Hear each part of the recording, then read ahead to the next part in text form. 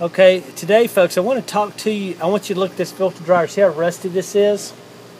When we send our technicians out to do a maintenance, I actually tell my technicians to take sandpaper and take a can of black enamel paint, or it could be gray, and what we're supposed to do here, we're going to take this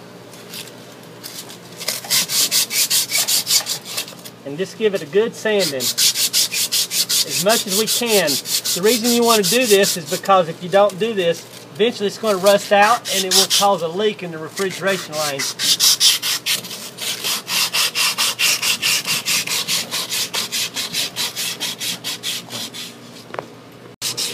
Okay, now what I've done, I've taken off most of the rust here. You see some bare metal, a little bit of copper shining here. Now what I'm going to do is I'm going to spray this.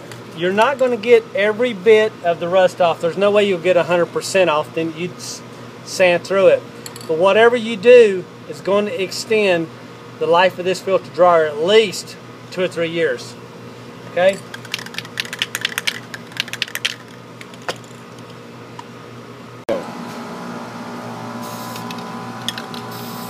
Just go ahead and keep spraying. Go ahead and do a couple of coats all the way around. Make sure you get all the way around underneath it.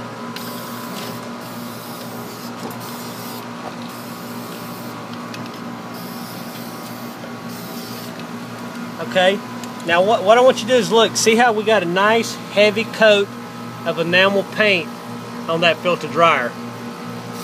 So much it actually shines. So here's what you want to do.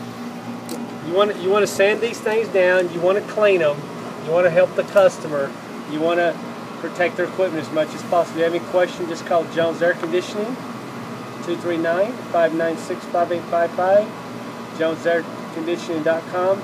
If you like this, please subscribe, please share, and please comment. Thank you.